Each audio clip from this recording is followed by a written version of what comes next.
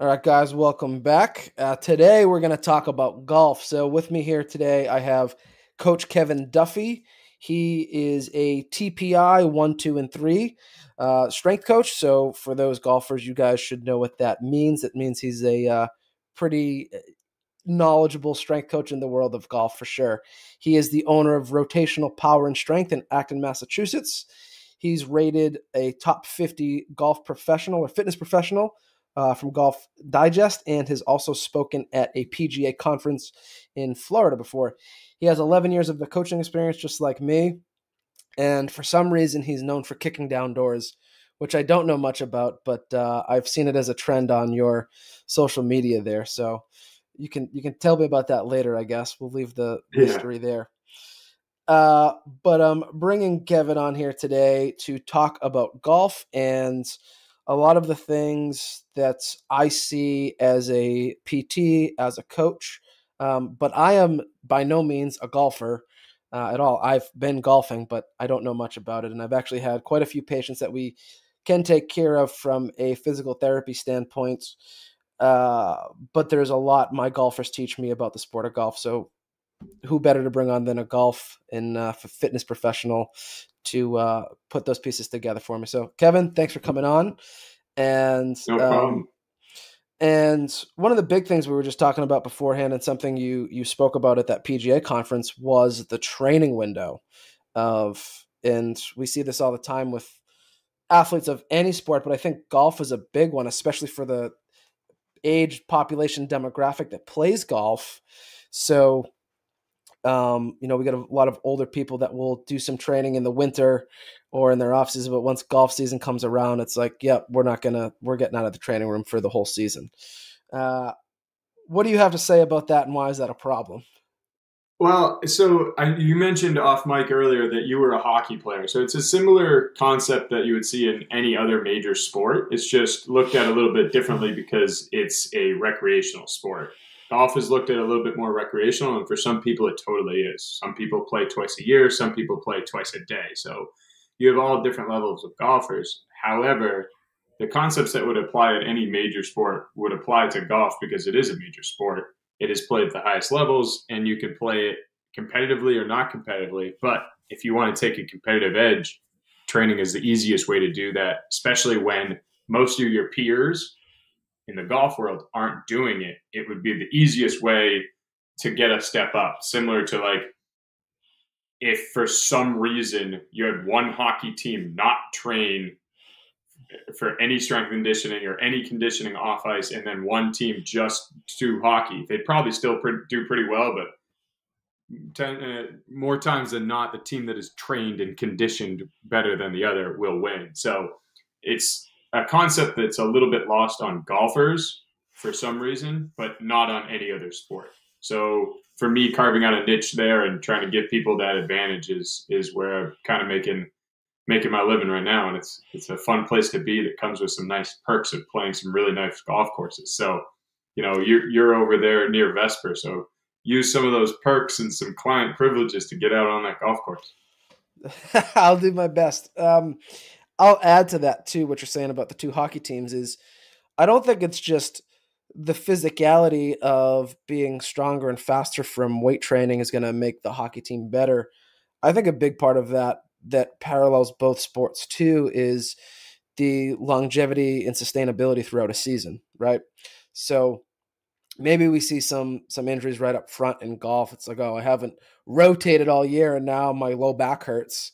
But if you're playing a couple times a week, couple times a day sometimes, or 18 holes, 32 holes, whatever, same in hockey, like later in the season, guys get more and more banged up. The body starts breaking down more and more. And that's where we see some of the interesting pieces of like playoff hockey is, oh, this guy's out, that guy's out. Everyone's breaking down now, where we see guys that are in better shape have more mass, have more resiliency, have more motor options and movement options.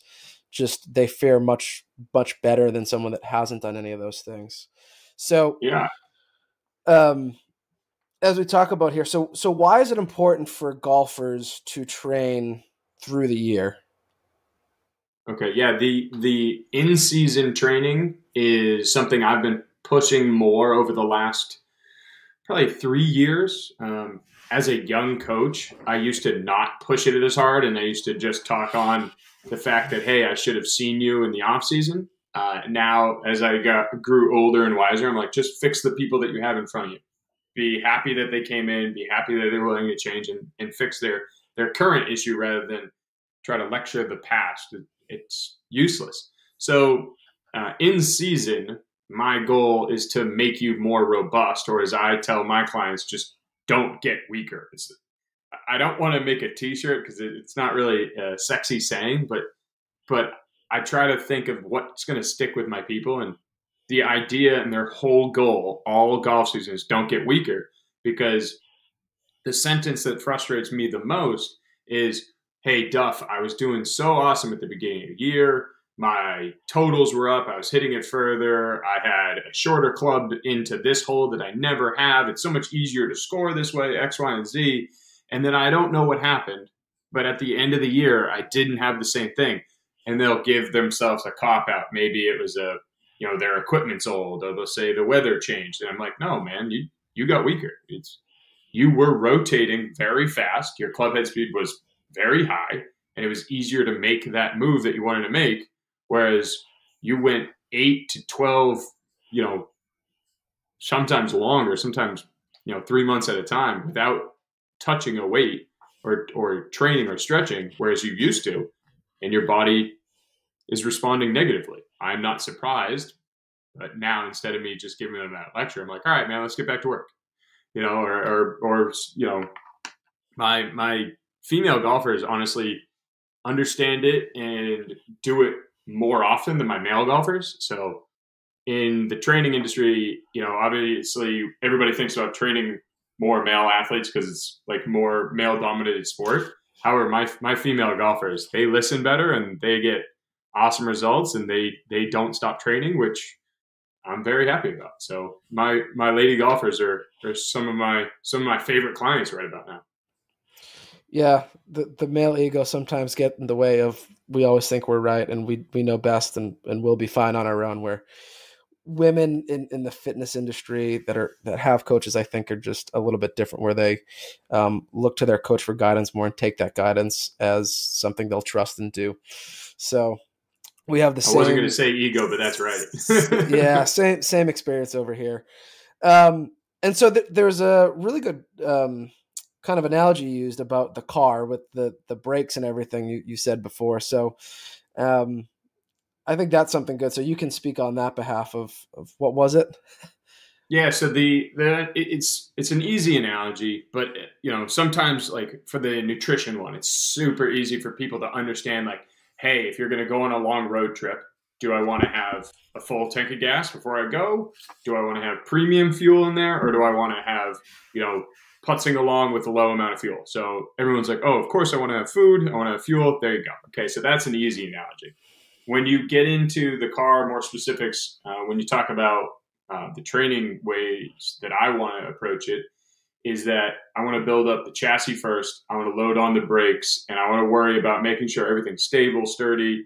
All 4 tires are even, not one side stronger than the other, before I worry about installing a brand new engine. Because if I put a brand new engine inside of a golf cart and still have those tiny golf cart brakes, I'm just going to be the guy who's slamming into the wall. And so that analogy kind of hits home with people to understand that when you're trying to prevent injuries, what's the best way to go about it? And it's building up the brakes, so your anti-rotation drills, building up the chassis, making sure that you're able to handle the new club head speed that you have, before I worry about club head speed drills that are sexy and cool and see everybody doing.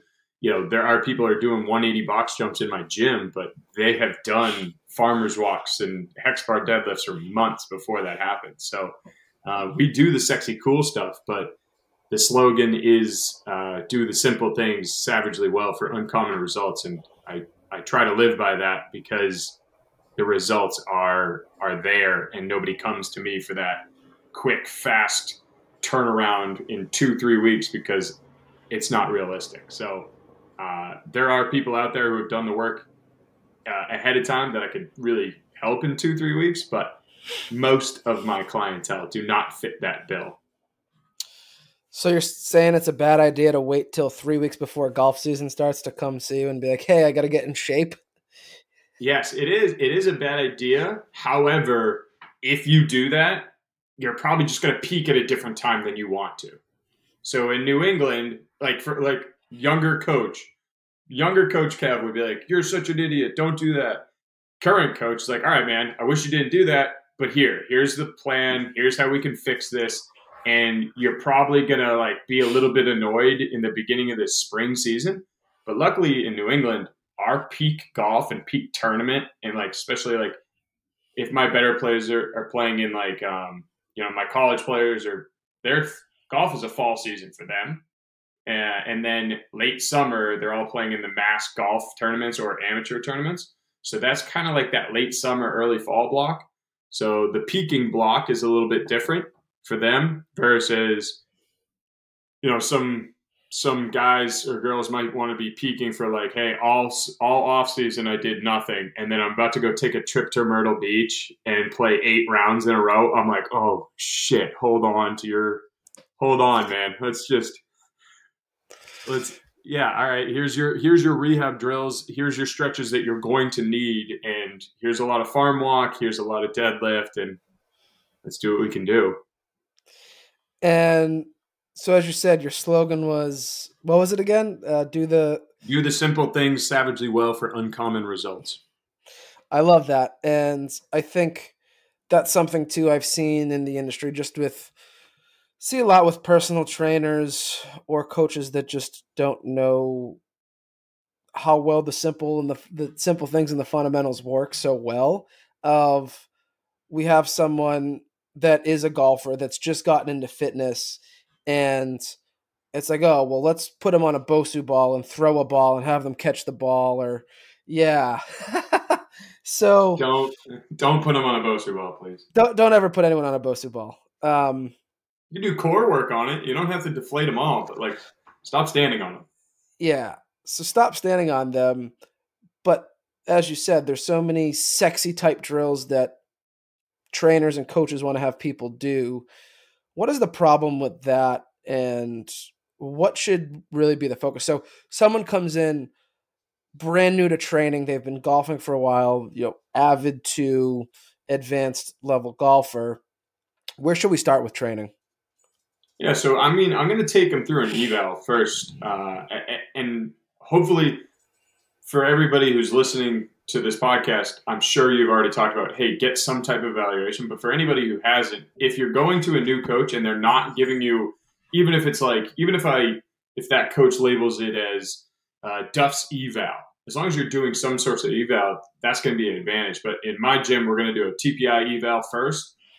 And then I basically bring them through what I call RPS 1. So RPS 1 is my beginner level program so that I can hit these check boxes before I look at the immediate advancement. And if you come into me, you have your TPI exam, and you do well in RPS 1, I can advance you faster than I need to. I don't have to follow a perfect checklist. If you come in, you're a big, strong dude, and you can deadlift with really good form. Why would I give you a band around your hip and just, have you do a rehab drill because, an old template somewhere told me to do that?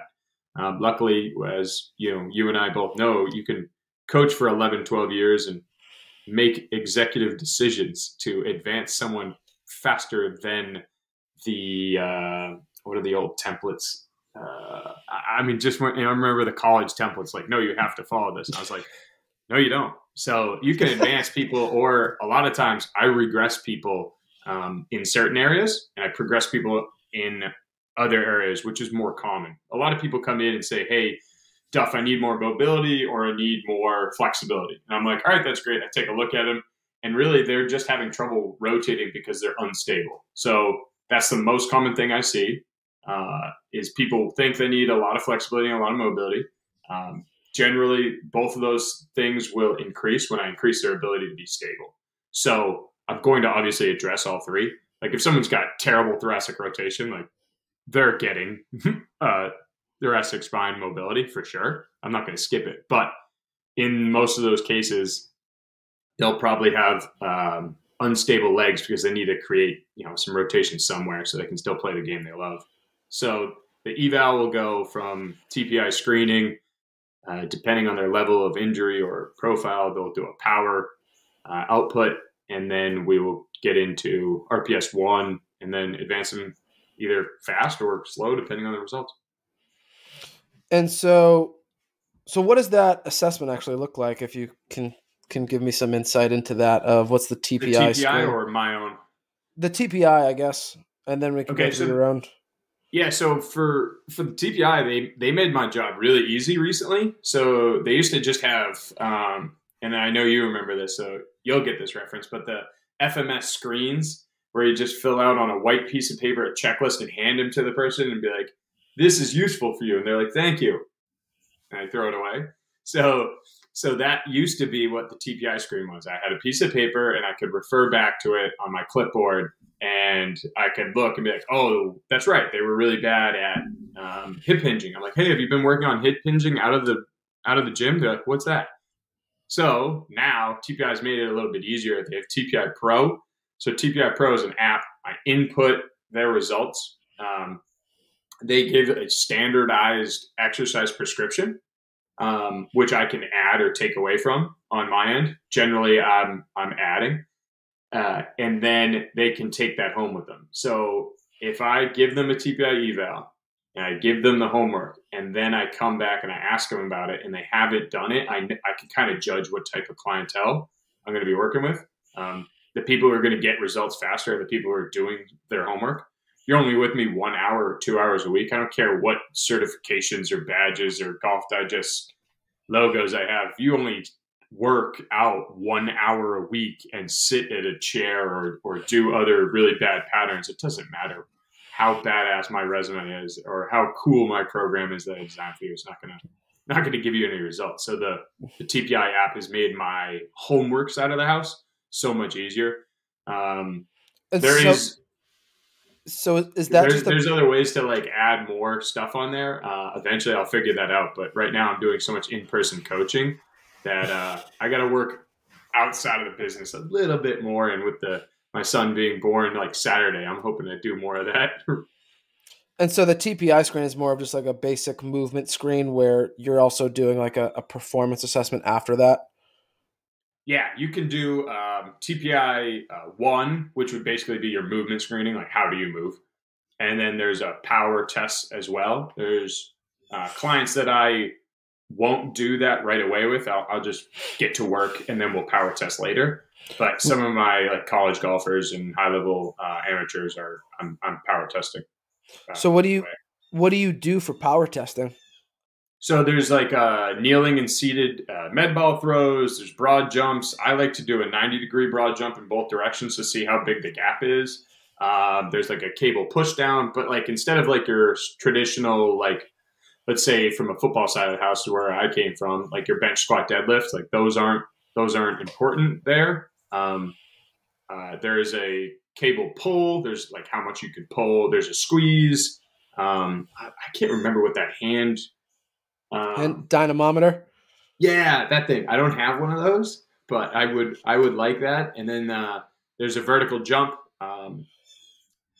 We know that club head speed and vertical jump are the closest physical correlation. So, like for example, well, he's on the live tour now, but we still know this guy, Dustin Johnson, has a huge vertical jump and his club head speed is massive.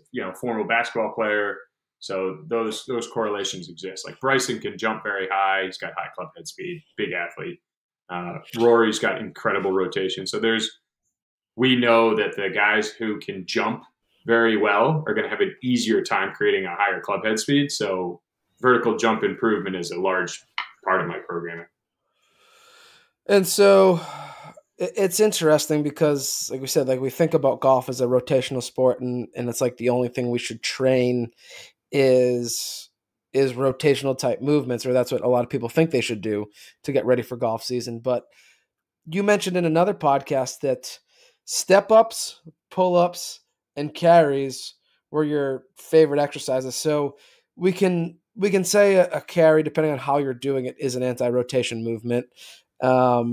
It's also, hitting the frontal plane. But so why are those the big ones and not the rotational movements? Well, the rotational movements are important, and I will lead with those exercises more to like continue the conversation, right? And you kind of you get this because I'm leading, right? So rotational exercises are definitely important to improve your club head speed and your ability to use your strength. However, a lot of people are always moving laterally in their sport, and they don't spend enough time, either resisting that or creating the ability behind that. So, like, it's easier for me to create tension um, in a straight up and down position and then have it correlate easier to a lateral drive. Whereas if I just consistently put a med ball in your hand and have you throw it, I'll probably see improvements, but I won't see improvements as much as if I get you to do a really strong deadlift, which puts you in a strong base position, which puts you stronger at address before you go to create all that violent speed. So I say that those answers to kind of continue the conversation. But if you can do a pull up and you have strong lats, you're more likely to put yourself in a good, advantageous posture at address, which is going to make your job easier of creating that rotational force easier. So I kind of look at it that way. Like, how can I make your job easier without always just having to feel like I'm the super golfy exercise guy? I'm probably not the most golf look-alike exercise coach out there. Actually, I'm definitely not. Whereas I know that there's a little bit more that goes into it behind the scenes versus what you just are going to see on Instagram. I mean, I put out some of those sexy drills sometimes on Instagram, but I try to create a message on social media that you can copy, and I'll feel safe that you're not just doing some crazy shit. That you saw on somebody did a 180 box jump with like a 8 to 10 pound med ball in their hand, and he ate it and he like hit his toe and like went head over heels. So that was bad. I saw that on Dylan Fratelli's Instagram, which is hilarious because he's a good dude, but like, come on, man, why are you posting that? It was funny, but yeah. And so you mentioned too the hex bar or trap bar deadlift is your favorite type of deadlift variation. So why trap bar over any other deadlift variants? Less likely for my golf athletes to get injured. Bottom line. When I go to deadlift, I will give my clients a wide grip barbell deadlift first because it's going to really exaggerate that, that pinch between their shoulder blades, which is, I'm going to keep coming back to that, right? It's going to exaggerate that a little bit more before I go traditional or sumo. I do like doing sumo deadlifts or traditional deadlifts from the floor as long as my athlete's able to kind of keep a little bit more of that neutral spine. I have a little bit less tolerance for high load with like a little bit, you were a power lifter. There's going to be a little bit of curve when they get to a heavier number, and it's not necessarily a big deal, but I'm just going to spend a little bit more time with my golfers stressing good posture at address. Posture is, I'm gonna say it till the cows come home. Yeah, so that's a good point you bring up, and this is something I believe in too, where not only as a strength coach, but as a PT, depending on what we're doing, there are different bandwidths of constraint that I'm going to keep someone in because of maybe the sport. So I've always found working with golfers myself that the individuals that do strength train and really know the fundamentals well of like maybe they got into golf after they got into bodybuilding, whatever the case may be, when they really know how to hinge, it makes my job so much easier to be able to get them back to golf, because they're just able to know where their shoulder position is going, how to set themselves over the ball, how to put their body in balance over their feet, and then be able to produce rotation from there. When I have people that are golfers that I have a really hard time teaching the deadlift. I feel like there's a lot of lost pieces probably in their swing.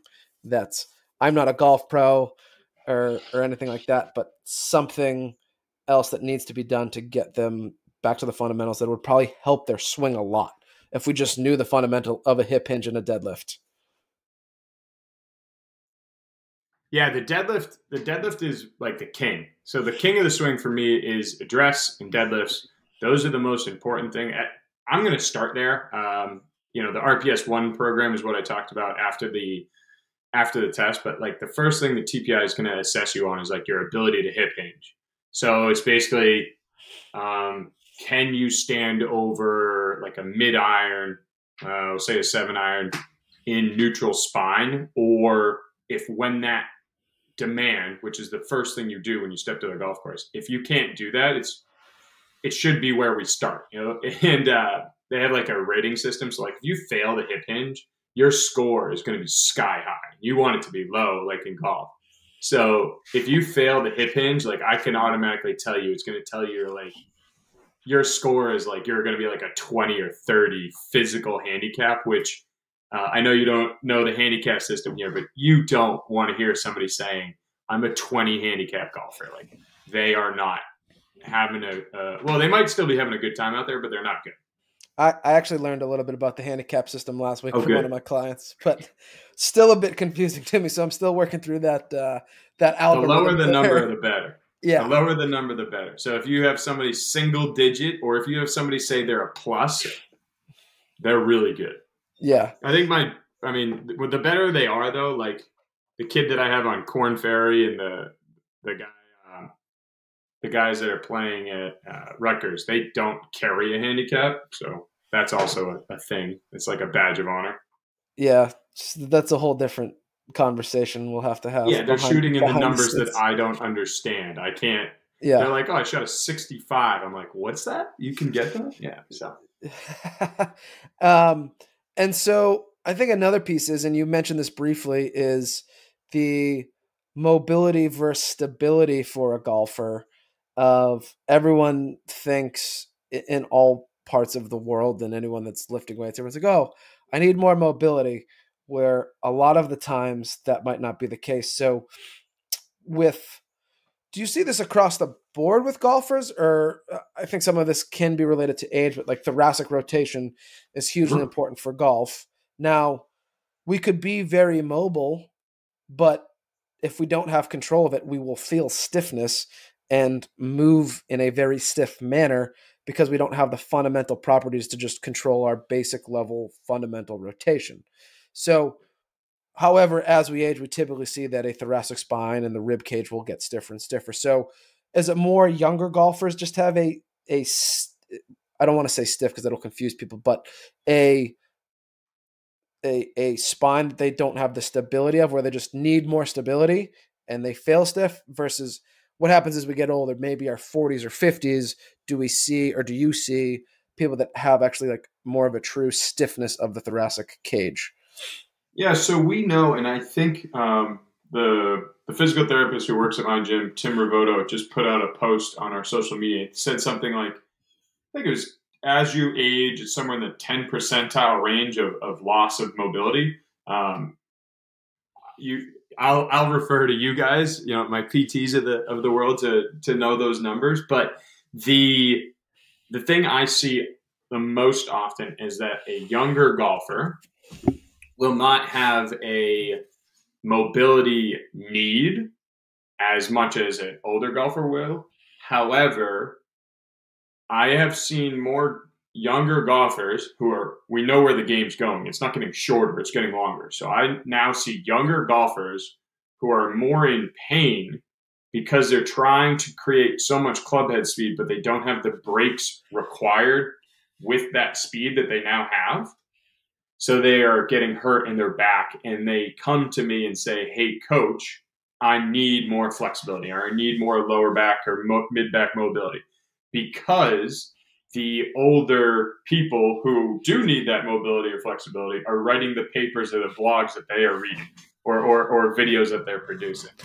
So a 40-year-old swing instructor who deals with older clientele, has got a really good social media following on Instagram. I will have a kid who has club head speed that's through the roof, looks like a tall, skinny giraffe, and come to me and say, Coach, I need more mobility. Meanwhile, he could sit in a chair and just totally to the other side of the room. I'm like, no, you are deadlifting like a baby bird. You got no weight on that bar. You can't hinge properly. And if I ask you to do more than 5 pull-ups, I might be lucky if you can. So that kid, and I've had that kid in the gym, that kid needs stability big time. And then we add that, and he's like, Coach, I'm actually hitting it further now. I'm like, hey, cool. That's cool. Does your back hurt? They're like, oh, no, I forgot about that. I'm like, wow, okay. Yeah. No, I mean, I'm going to still give that kid, like, generally with the kids, I have to slow them down. Otherwise, they'll just go through the program at a million miles an hour. So I'm going to give them their rib rolls, their 90-90s, their hips, their cars, and there's stuff like that. More to like slow them down, get a breather. Okay, let's get back on that trap bar. But I mean, definitely I have some youth golfers who have got some, a lot of, you get some text neck with the kids. Yep. I have some bad, for some reason, I see it in young moms where they're, holding a baby on one side and they've got one bad hip. But I'm also seeing a lot of young girls who are complaining about tightness in their left hip, but they stand around all day just like left hip bumped out. And so, I see a good amount of that. But for my male golfers, my male youth golfers, I see what I described, high club head speed, low back stuff, and they need stability. Then on the other side of the coin with my older guys, they have been swaying a lot to create more speed. So they might have some hip issues and they're desk bound. So that thoracic spine is a factor. But generally for them, it's more a lack of disassociation between upper and lower half more than it is a lack of thoracic spine mobility problem. Mm-hmm. It's probably a little bit more, upper shoulder and neck. And a lot of, I eval the guy who was terrible at looking to the left, which would impact his downswing. And I figured it out because his screen, his major screen, his monitor was over here. Yep. So he was looking like this all day, off to his right corner. And when he went left, he felt tightness. And so it was hard for him to follow through and swing. I made him move his monitors. He fought me on it. I don't know why, but he fought me on moving his monitors. Like rearranging a desk is not that hard. And he rearranged his desk and he's like, hey, man, my neck pain went away. I'm like, no way, dude. I'm so shocked. So surprised. Did you get a standing desk? No. I'm like, God damn, man. Yeah. 1 for 2. Ergonomics are huge. And that's what, people come into, and that's a big thing we see all the time is I had this conversation with yesterday. It's like, well, somebody's going to refer someone to me. He's like, but I don't know if they're going to do their homework. I was like, well, do they even need homework? She's like, what do you mean? I was like, well, if we're doing this all day and this hurts, like I have to get rid of this first before I start adding any fancy, sexy exercise in. So what if it is just the desk setup? What if it is the way his chair is or his computer monitor is positioned or how he's hanging out at night? If we're sitting in a chair all day and then we go slump into a lazy boy every night, like maybe we just need to change that up a little bit. Yeah. And so there's a lot to be said there. I think the other thing too, like you said, and so for all you younger golfers out there that might be listening to this, you truly can feel stiffness in a thoracic spine, even though it's mobile because you don't have control. An easy thing to do would be go into a half kneeling position up against the wall, try to rotate yourself around, then go do a core exercise like a dead bug, a bird dog, or a bear crawl, and come back after about 10 to 20 repetitions and see how much smoother that rotation feels. If it feels better and moves easier and you can rotate further, it's very likely you don't have a true mobility issue where you need mobility that just reinforces that you need more stability. So I just wanted to make note of that. Another thing too, and this might be a hard question to answer or a loaded question, but is there a point when golfers should be lifting heavy? Is there a line we need to draw in the sand where we say we don't need any less than X reps for a golfer? Because I think a lot of it, and this might change through the lifespan too, for someone where a younger golfer, maybe we want them in the off season. Do we want them doing heavy deadlifts for like triples or anything like that? Yeah, so I'll answer that question in two ways. It depends on what level of golfer I'm dealing with. If it's a guy working on winning the club championship, but he's got a regular life and he plays once or twice a week and practices 2 or 3 times, great.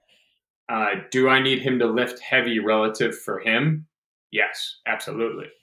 Now, if I have a golfer who's trying to win the Big Tens, does he need to train heavier than he might want to in the off season so that when it comes time for Big Tens, he can reach 113, 114 mile an hour club head speed? Oh, yeah. He has to. The regular club pro golfer would benefit from it, but, my risk-reward ratio will be a little bit on the safer side. I mean, 95 pounds for him could be heavy, right? And if he's deadlifting 95 to 150, we could be, seeing some serious benefits. He's not going to reach the club head speed.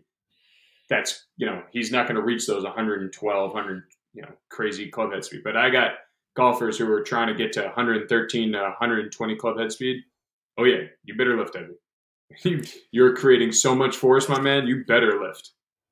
Now, there's a special piece to that, though, too, where we can see certain adaptations get in the way of particular sports, right? So if we look at powerlifters and bodybuilders, there's being a physical therapist in this, the place I'm in is really cool with the types of athletes I get to see, because you see adaptation of sport in so many different ways. And one of them is, we need weightlifting and powerlifting are similar in ways of it's a 1 rep max as heavy as you can go. However, like with powerlifting, squat, bench, and deadlift, we see this, ultimately we have a lot of stiffness that we adapt to because we have to be almost overly stable to move as much weight as steadily as possible and the smallest range possible without any error.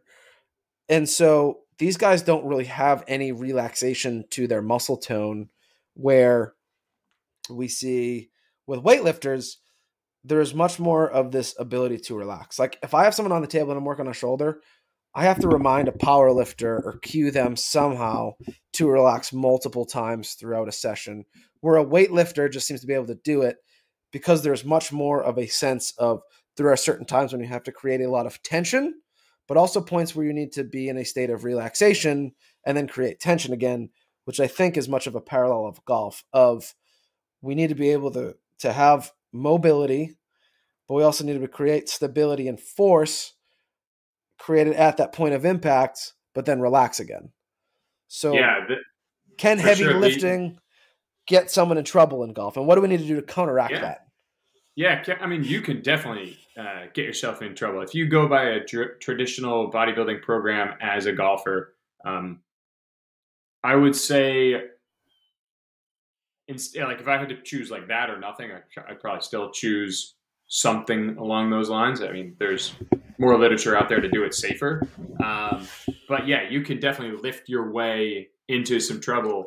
I traditionally am not going to give my clients anything under maybe a 3 rep max, generally a 5. I don't spend a lot of time max testing my athletes. It doesn't, risk reward ratio gets a little wonky for me. But yeah, if you spend a ton of time lifting, traditional barbell curls and frontal exercises and pulling your shoulders forward and doing a ton of bench, you're going to get in the way of your golf swing. But like if someone's saying, hey, you're going to get too bulky for your swing to work, you'd have to really try hard to do that. You'd have to really be training without intentions of advancing yourself in your sport. I don't know about you, but at one point in time in the weight room, I was so obsessed with getting bigger and stronger and bigger and stronger. I almost lifted my way out of my position on the football field because I got so big and so strong that I couldn't cover a slot receiver as a linebacker. At no point in time would you think that you got too big and too strong as a linebacker to do your job. But if you lift with the intention of just getting big and strong without getting big, strong, fast, and mobile, you might find your way to the bench. My coach, I'm only 5'10". If he tells me if I get bigger or stronger or slower, I have to go play defensive end, oh, hell no. No, thank you. So you can get yourself in trouble in any sport without lifting with intention of progressing your sport. If you're a high school golfer, it's like, hey, coach, I just want to get bigger arms, and I happen to play golf, but I'm not good enough to play in college. Can you give me a program that'll, build up some confidence, get some bigger shoulders, and fill out my T-shirt? I'm not gonna be like, no, you have to do da da da. Be like, all right, dude, here's some chin-ups. Let's do a set of fan curls. Yeah, man, go get it. Fill out your T-shirt. Have fun. I mean, I'm not. If somebody comes to me and they're like, hey, I'm on the Korn Ferry Tour and I want to go, play on the PGA Tour, and I also really would like to prioritize bench press max, I'd be like, no. Yeah. No, you won't. And I think it comes down to, and this is, it really comes down to the training adaptation, or the way you're training. Like, you can train to get strong, but you also have to do other things in training to make sure you're not getting slow. Like, you can't just train like a tugboat as a powerlifter or bodybuilder. Like, because weightlifters and powerlifters can have very similar strengths with the squat and deadlift, but they move completely differently. And it's because weightlifters they're doing fast training, and we're training this like tension relaxation piece. And we don't lose our mobility because we're moving to end range every day. Where, if you're just doing heavy trap bar deadlifts every day. So I think the real piece there is, and I think it's too, there are weightlifters that are huge, right? They're muscular, jacked, they can look like bodybuilders, but then we look at them and they're super mobile, and there's no mobility limitations, where you don't see that nearly as much with a powerlifter. But so I think it just goes to show that you can get bigger, and there is a way to train to get bigger, stronger, and be faster without losing mobility. You just got to make sure we're involving the speed, the rotation, the mobility piece of that, and we're not losing that or sacrificing that for strength. Would you agree? Yeah, there's two golfers that come to mind who have kind of flirted with the lines of bigger and faster and mobility-wise. So like Bryson DeChambeau got really big, really strong, still won the U.S. Open, but he's kind of flirting with danger now. Hasn't won recently. He's not doing really good on longevity. Brooks Koepka did the same thing, got bigger, got stronger, won a U.S. Open, won some majors, but not doing great with longevity. Whereas like Matthew Fitzpatrick and Rory McIlroy still train. Matthew Fitzpatrick put a high priority on putting on weight and club head speed, won the U.S. Open at the Country Club, and then Rory McIlroy just won the year-long championship, which is one, the biggest paycheck. Good for you. Two, who doesn't love Rory McIlroy? And number three, anybody who lifts looks like Rory and has the longevity to last the entire PGA Tour season and rack up the most points to get that largest paycheck, just solidifies all the arguments that I get into, which happen less and less now, about training and golf and how it correlates, and should I do this all year or should I try this? I'm like, the guys who win do, so the guys who last do. But anytime a long bomber wins a PGA Tour event, I'm very happy. Anytime somebody who hits it far, or just talked about how they trained and they their coach, their strength coach puts out a post, I'm like, repost. Yeah, for sure. So that covers a lot. Are there any other things to wrap up here that you want to mention for advice to golfers, or to summarize? Other than don't stop training, I would say train throughout for sure, but don't be afraid to train. Play around with your training, find out what's working for you. And if there's a feeling that you're trying to create on the range, if there's like a loading pattern, or I'm trying to feel more separation, find some ways, or find a pro in your area that'll help you create a feel in the weight room that feels easy to take over to the course. There's a lot of times that I have clients who are trying to feel more lag or more separation, and we try to create a drill that'll create that feel that they then work on the range. And when they get it honed in on the range, it's easier for them to take it to the course rather than try to make your golf swing look like the weight room. Try to make the weight room help your golf swing rather than trying to make your golf swing carry over into the weight room where you're standing on a Bosu ball, or which has no correlation, or just doing a loaded chop pattern all the time. Your body does enough of that. Please just go for a long walk in the hallway with some heavy weights, get your shoulders back, set up in strong address, and you'll love the results. All right, man. Thanks for the advice, and thank you for coming on. This is awesome just to kind of sit and talk shop and learn some stuff about golf and training side and what we can do to look at golfers a little bit differently, and for golfers to understand how important training is too, because I think it's a headache we all have to have all the time with any type of athlete, especially there are guys that love to take off for the summer and just drink beer and play golf with the boys and then come to us 3 weeks before spring season starts. So Kevin, train before you go on your spring trip, please. Yeah. And so where can people find you? Yeah, so my gym's in Acton, Massachusetts. Looking to expand relatively soon, so we'll stand by for that. But right now we're inside the practice grounds in Acton, Massachusetts. Social media everything is at Coach Kevin Duffy on Instagram, Twitter, all that. And then the website is coachkevinduffy.com. All right, great, man. Thanks for coming on and talking shop with me today. And for anyone that has any questions for me or for Kevin, if you can't spell his name, which is pretty simple, feel free to message us as well, and we can forward you his information, and we'll put some his contacts in the show notes as well. So, Kevin, thanks for coming on. It's great to have you here today.